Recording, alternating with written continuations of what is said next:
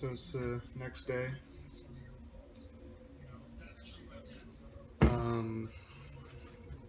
Where's my wire?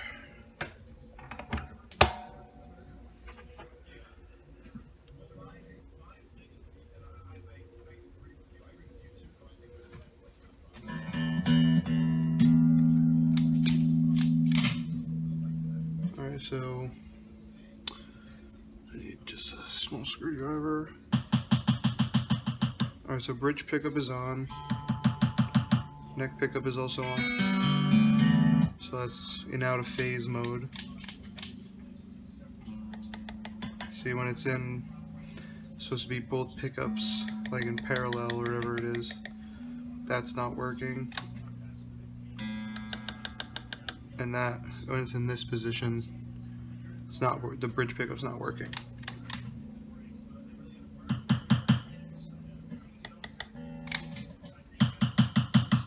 So I'm guessing it's the switch.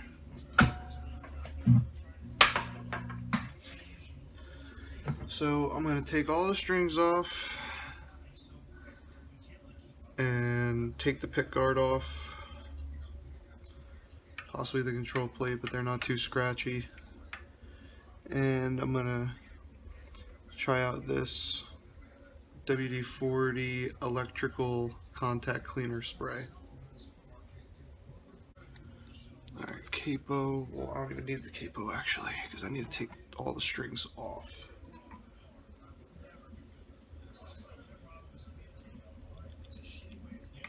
I'm trying to save this set of strings since I just put them on after I did the neck work, just to make sure everything was alright.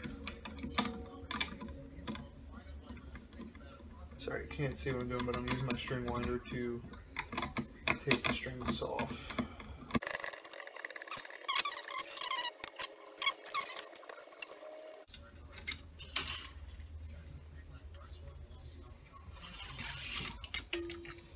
Oh yeah, probably just put on a new set of strings, god damn it. I hate untangling strings.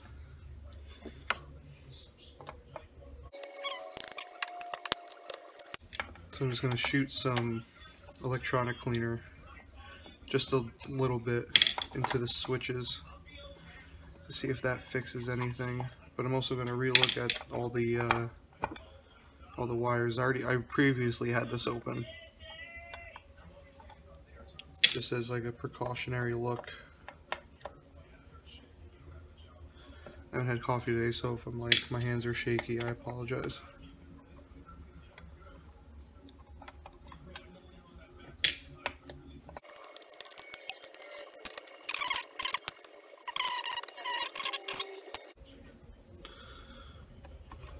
Alrighty.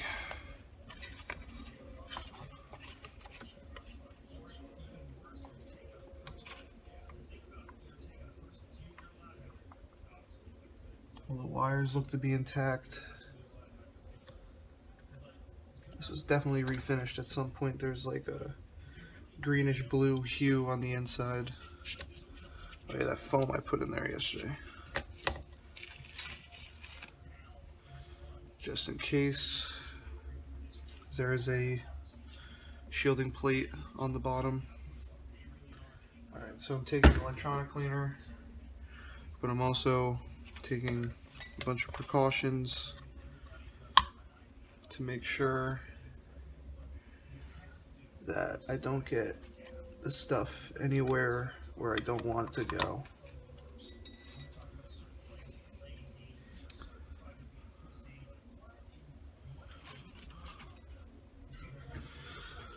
Alright, where's the opening?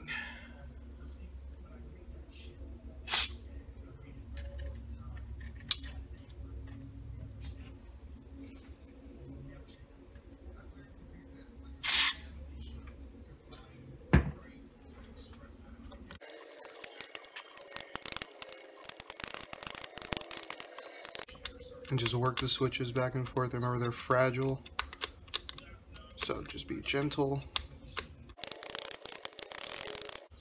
Work it back and forth. Don't force anything that doesn't need to be forced.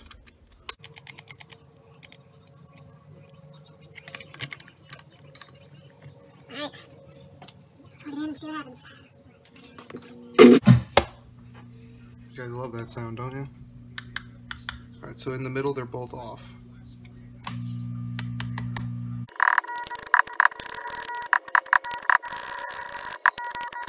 So these switches are just weird.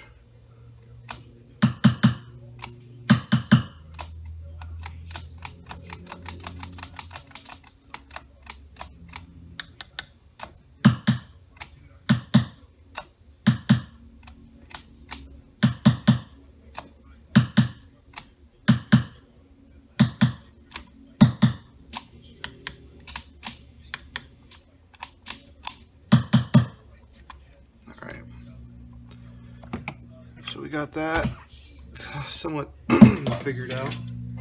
I'm just gonna give it a few more spritzes, or yeah, just one more spritz on each switch, just to be sure. I'll turn off the amp. Shake this up, as I don't think I did. So yeah.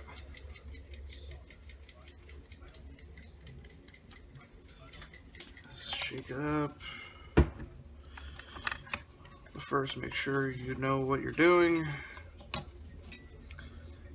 Take all necessary precautions, especially on a vintage guitar.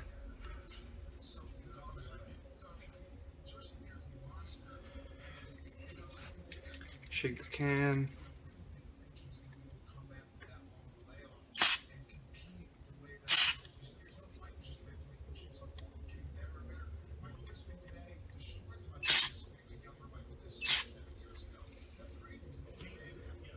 So I did 2 spritzes of the special juice.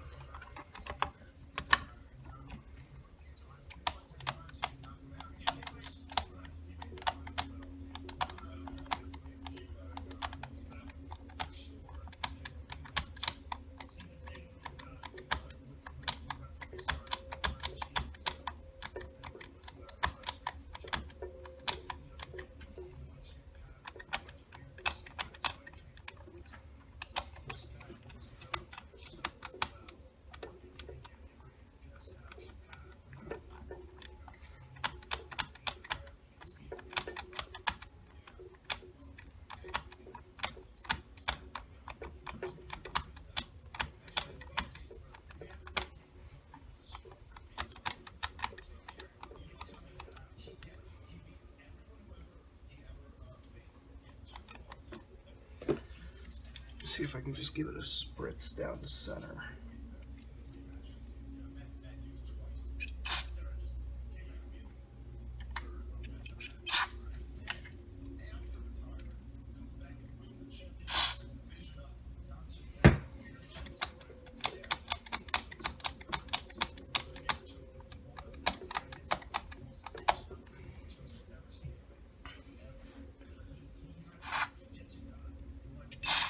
Whoop.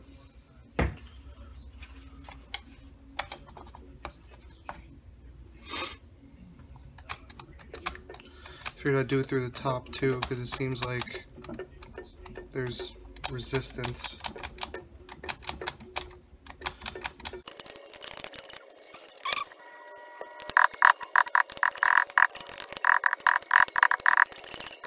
Alright, I think that solved the issue.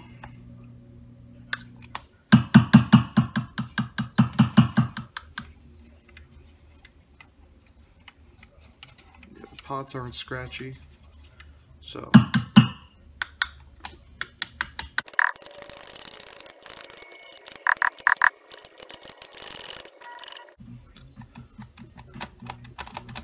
I'm trying to see if these are just stiff to begin with, or they're stiff from after whatever was contact cleaner.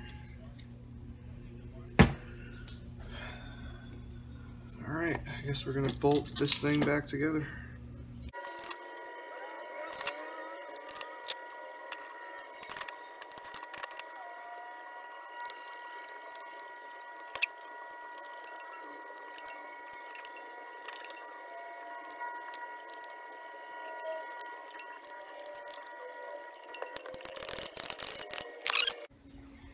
Alright, so I'm scrapping these set of strings because I'm not untangling this bullshit.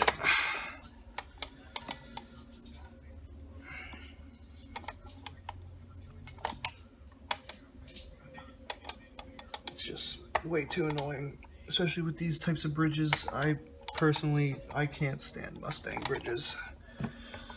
I personally can't stand Mustangs to begin with. My buddy Pete has one. That's his main guitar, and I have to set it up a lot because that thing does not like to listen to anybody, and it's super annoying. I keep telling him he should just smash it on stage because there's going to be nothing good that comes out of owning a Mustang. Where are my strings? Just getting the Dario 10s, my last 3-pack.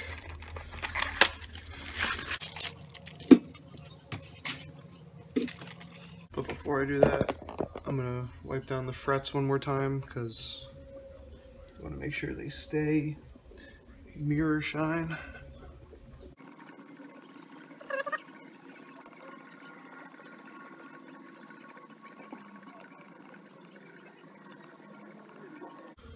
Alrighty.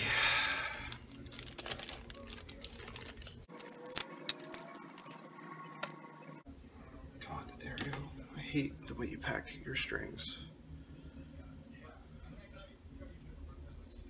I know it's eco-friendly and all that shit, but come on.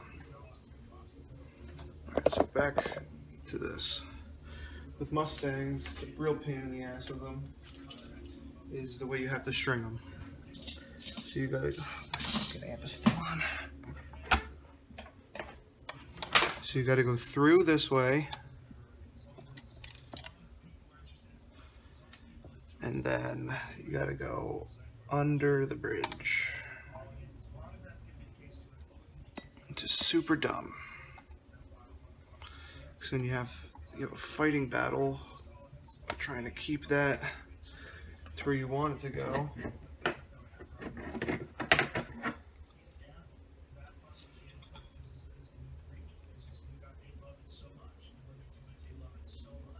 One, two. There we go. There's my magnet. So I know you can't see, but high E string wants to live there. So you gotta pretend there's 2 extra tuners. So you gotta go 1 tuner, 2 tuners, and then like a third. And then you put it down into its home. Wrap the first few winds around. You grab your string winder. Sorry if you can't see. My God, you really can't see. I'm an idiot. Come on. Oh no! No, I'm free-handed. Hold on.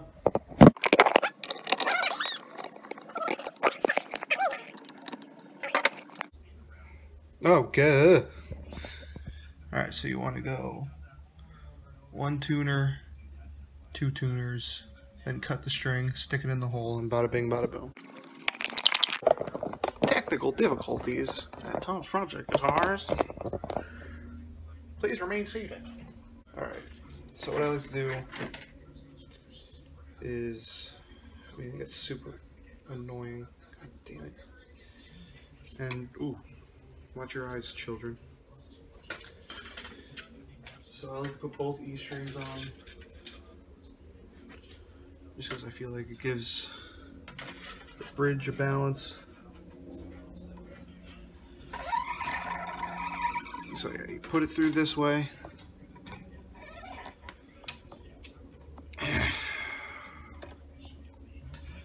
And then you put it through here. if it'll fit. I usually like to jam something underneath, but I don't have something that'll fit this right now. And I don't feel like messing it up.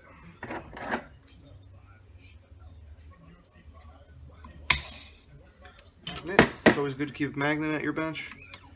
Put all the pieces of guitar strings into it, or onto it. Usually with Mustangs, I like to put a higher gauge or a thicker gauge set of strings on it. But since this is a vintage one, I'm just throwing 10s on it. Some basic 10s.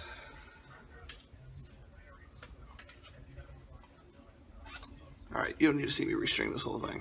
So it's all strung up. It's not at pitch yet.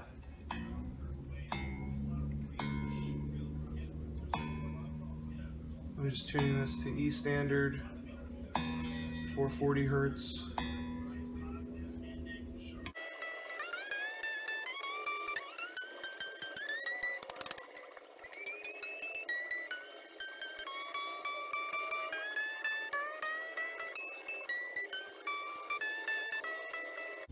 Alright, so it's tuned to pitch. First thing you want to do is neck relief. Neck relief! So, get a 12 thousandths of an inch feeler gauge, you capo the first fret. Come on, camera.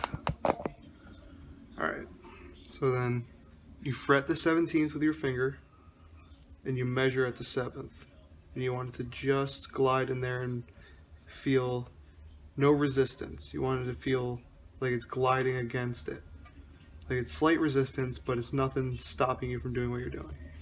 And as of right now, I got the truss rod perfect where it needs to be.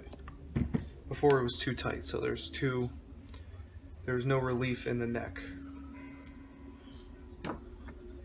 but now there's perfect amount of relief. String action, I like to do 5/64ths rather than some people like 4/64ths, but I always feel like that's a little bit too low. So this one's sitting at perfect 5, and so is the treble side. Oh yeah, I forgot last night, what's it called? I already gave this a setup technically. So first, you tune it. Second, check the neck relief. Third, do the action. Fourth, I guess intonation.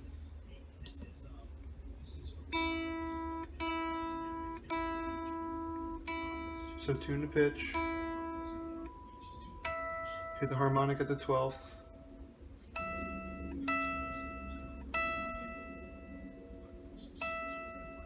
Oh, alright, cool. The E is in.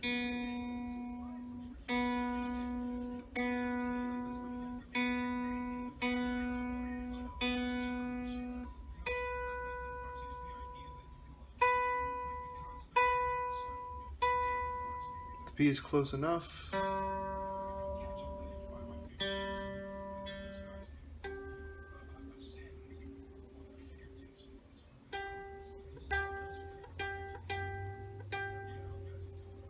It's a little sharp, so just gotta pull it back a little bit.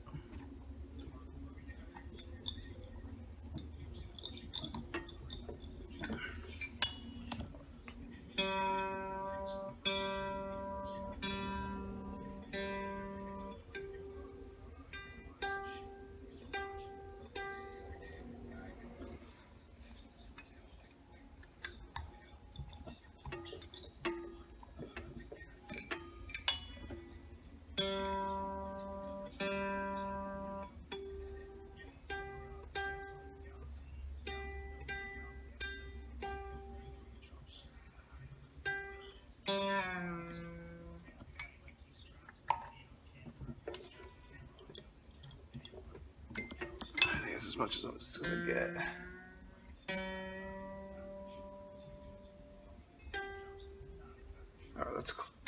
pretty much spot on, almost.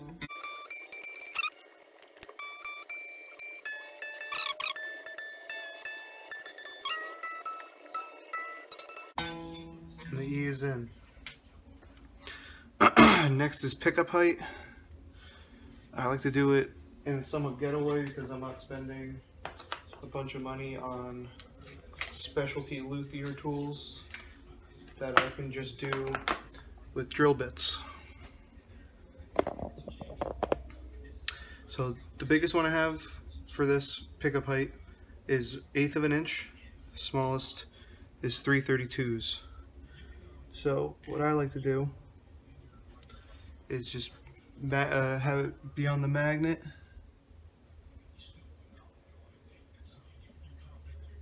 and then you want it to have just enough space between the bottom of the string and the top of the pickup.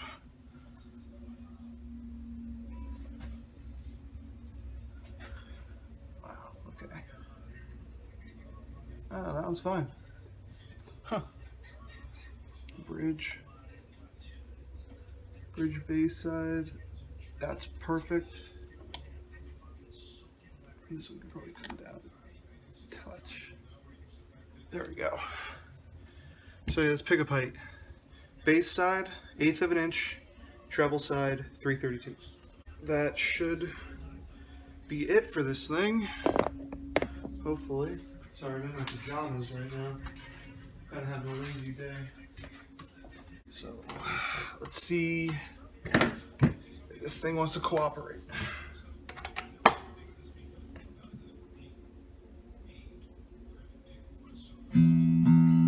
Alright, that's a good sign. I'm just going to retune.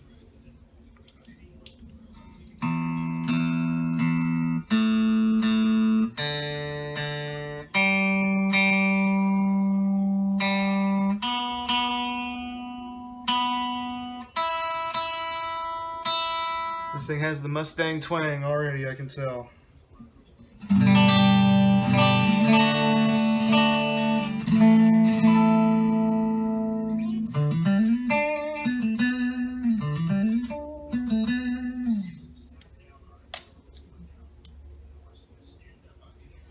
Test. Alright, so neck pickup.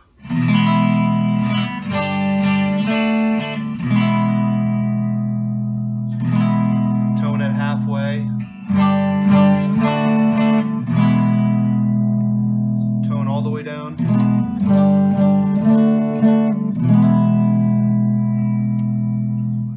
I'm going to roll off the volume a little bit. This is probably like 7.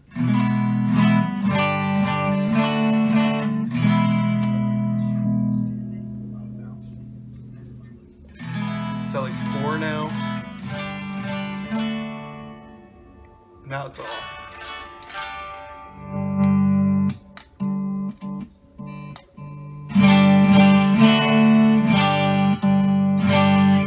Alright, so both sides of the neck switch are working again. Oh wait. There we go. Somehow you just gotta find it.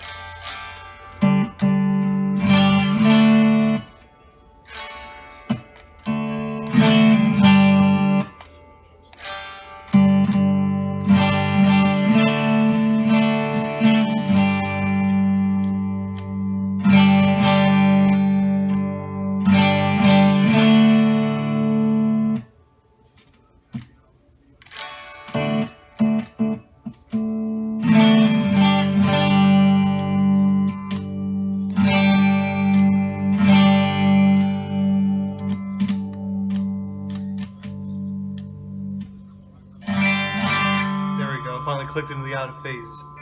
This switches. So it's bridge and neck pickup out of phase. You can tell it's a quacky sound.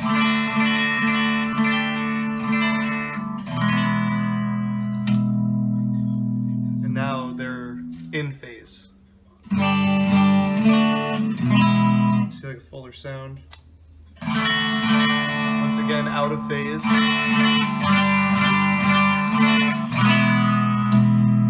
In phase.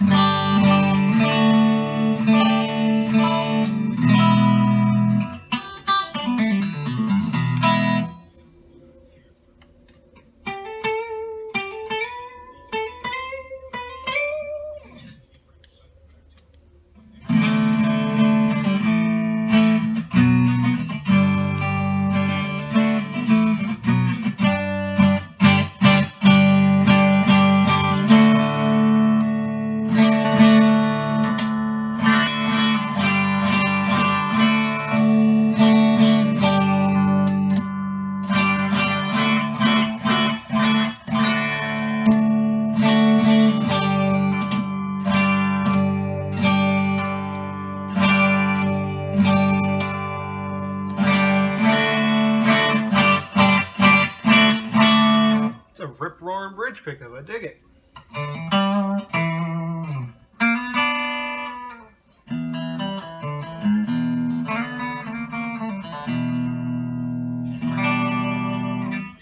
Not really the greatest guitar player, but I think you get the point.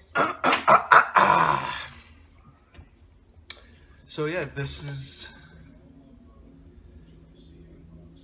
the Fender Mustang, 1965, November 8th, 1965. And I finally got it working again. Let's go over the checklist that I did. Because, you know, everybody needs a checklist. Alright, so I re-crowned and polished the frets. That was in the part 1. I oiled the fretboard with boiled linseed oil. That was also in part 1. I fixed the chip in the fretboard. I don't think I filmed that. I oiled the tuner gears. I don't think I filmed that either. I gave just a general wipe down. The setup that I did today, well, last night and today with newer strings. I did the neck relief, which is 12/1000ths of an inch at the 7th fret when you capo the 1st and fret the 17th, you measure at the 7th. And if you can't get your feeler gauge in there, then your truss rod's too tight, so you want to loosen it off. If you have a lot of distance between the feeler gauge and the string, you want to tighten the truss rod until it slides in just right. The string height at the 17th fret, I set it to 1/64 above, I think, Fender spec, or something like that. But I do 5/64 of an inch for each string because it needs to follow the radius. Did the intonation to 440 hertz. Pickup height 3/32s on the treble side, 1/8 of an inch on the bass side. I also gave a new D'Addario 10 gauge strings. I sprayed out the electronics. I still might give it another spritz just in case, but I think it'll be okay as long as I just keep working it back and forth, but gently.